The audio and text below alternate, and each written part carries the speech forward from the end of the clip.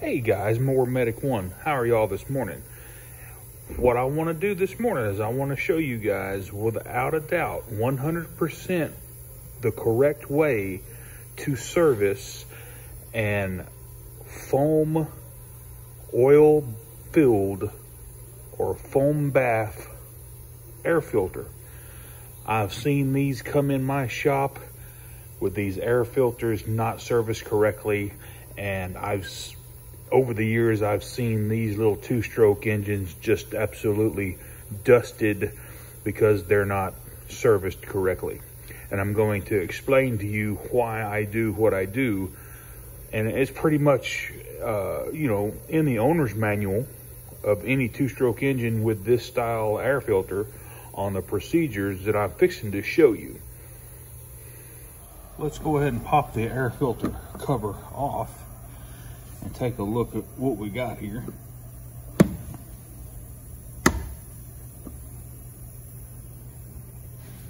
As you can tell, we are fairly dirty.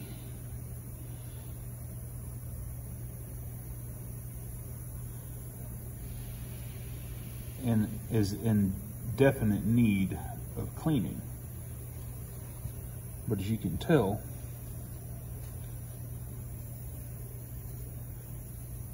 over time, the oil that this is saturated with, it's gonna deplete. It's gonna, get sucked into the motor over time. So that's why you've got to get these cleaned and you've got to get these re-oiled. The air filter cover, they love to warp. You see this air filter ridge where it seals again. See that it's got a whoop in it right here? That will eventually cause the air filter, see how it wants to follow that little whoop? That whoop in that air filter cover won't allow the edge of this filter to seal up tight, and dirt will just follow right through there and get right into the carburetor. As you can see, we have some dirt tracking right here and right here. But luckily, our air filter box is pretty clean. We've got a little bit of debris down here, but that's normal. We'll blow all this out, and as you can tell, the air filter base loves to get a little bit warped as well. I'm not too concerned about this portion. This does not seal the air filter here. It seals right underneath of here. And it seems to be warped as well. So just keep in mind of the pieces that do get warped, and I'm going to show you how to fix those. Now what I like to do, I like to get me a heat gun and heat up the plastic to where it's a little bit pliable. You can use a torch, but be super careful.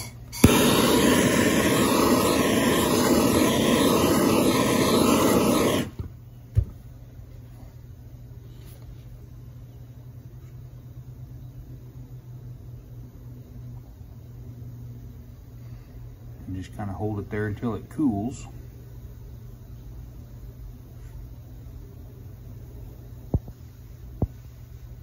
Do the other one.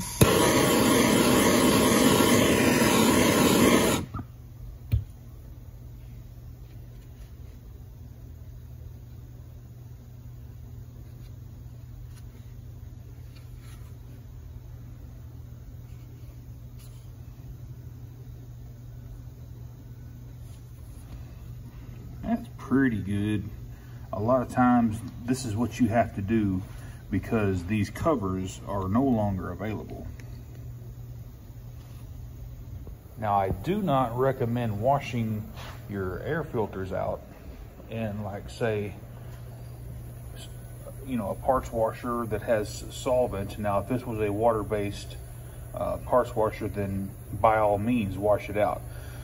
But what we need to do, we need to use just good old soap and degreaser, dishwashing liquid, Dawn dishwashing liquid, or Purple Power. We need something to cut this grease and grime and oil out of the filter, and we're going to scrub it and squeeze it clean, and then we'll dry it out and re-oil this bad boy so that it will live another day. I'm gonna soak my filter down with Purple Power.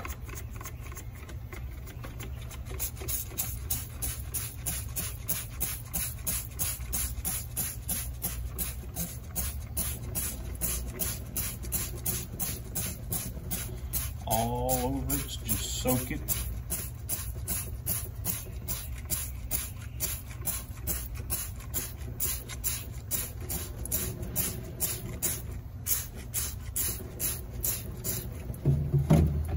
And then we're just gonna start washing. Scrub it like you would an old pair of dirty socks.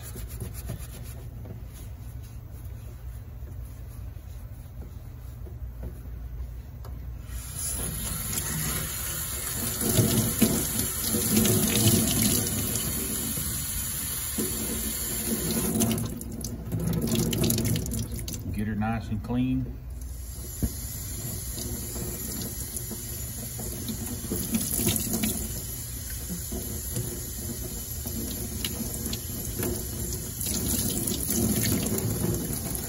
Wring it out the best you can.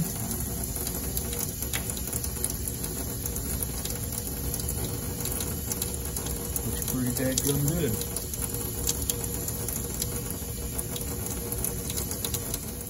Take and blow dry it out real good.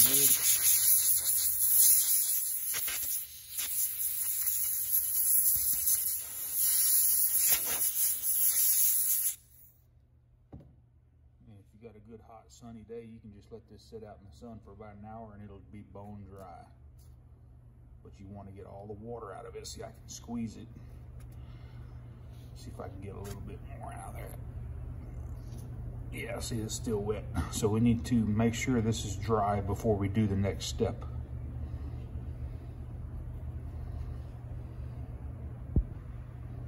Now, in a clean container, just pour your favorite oil and soak this filter. I'm using a little bit of Lucas because it has a little bit better tack than regular motor oil. So let that soak in, and we're going to distribute this all over it. Wear gloves if you don't want to get oil on your hands. Let it all soak in real good. This has got the tack as the like UNI filters, that stuff that comes in a spray bottle. It's almost the same thickness that you use on ATV and motorcycle air filters. Just give it a good squeeze and distribute that oil throughout the whole filter.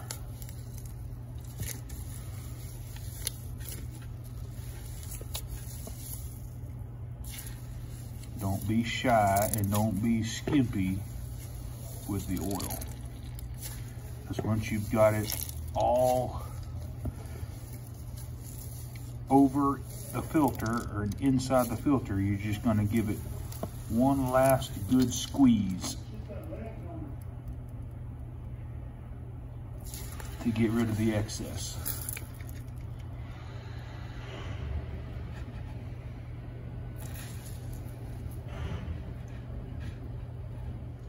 Now, one thing that you notice now, since your air filter is now full of oil, it's expanded and it's actually bigger now than it was. So that's a good thing. Now just basically get it all shoved in there. It'll go. And now your sealing surface, your sealing lip, is gonna fit much better now. Don't wait until the filter is filthy. I like to do this, you know, once ever so often. I mean, if the filter, even if the filter is not dirty, go ahead and pull it out and clean it and re-oil it. It'll make the filter just act right, act better. It'll have the much needed oil that needs to trap the dirt as it's going through. So I mean, I love the way that Lucas works. It's real tacky and it doesn't impede airflow. So let's go ahead and slide the air filter cover on and give her a crank.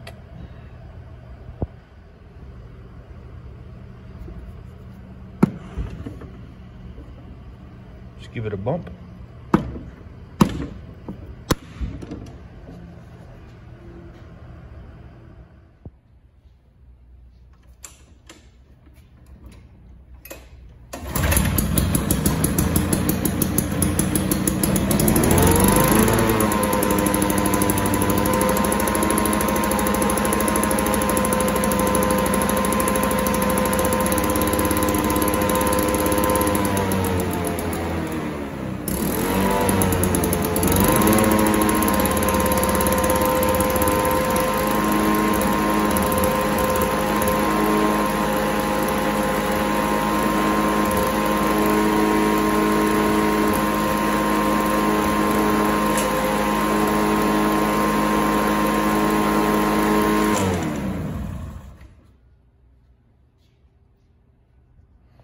Guys, these old Toros just live for flipping ever. Check out the model number tag.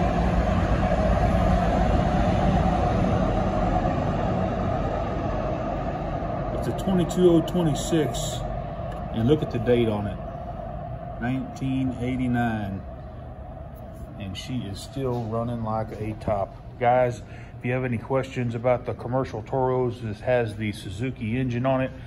It's a very sad situation that they quit making these in about 1999, maybe a little sooner than that, 97-ish, I think. Quote me if I'm wrong, but this is one of the best engine setups for a push mower, in my opinion. They put these on some lawn boys, some of the commercial lawn boys, and they just were awesome little engines. No oil changes. Just be sure you keep 50-to-1 in the gas tank and service that air filter and fuel filter, and that's it. Those three items and these little engines will freaking last forever. If you can find these little mowers at auctions or garage sales, I don't care if they run or not. I buy them because you can fix them for next to nothing. You can still get carburetor kits for them that I know of, and the bearings you can get at any supply house, bearing supply, and seals as well. You can go on Amazon and buy seals for these all day long. But anyway, guys, don't let this discourage you from doing your air filter maintenance. It takes a little bit of time and you're gonna get a little bit dirty, but who cares? If it works, it works. But and this will also cross over to Briggs & Stratton or Kawasaki engines, Kohler engines, any of those filters that are foam and that need a oil bath foam style filter. This is how you do it. Doesn't matter of the manufacturer. Anyway, guys, if this content helped you out, please give me a thumbs up and smash that subscribe button. And while you're there, please click the bell so you'll get all my notifications. Y'all have a good rest of your Monday. Mower Medic 1.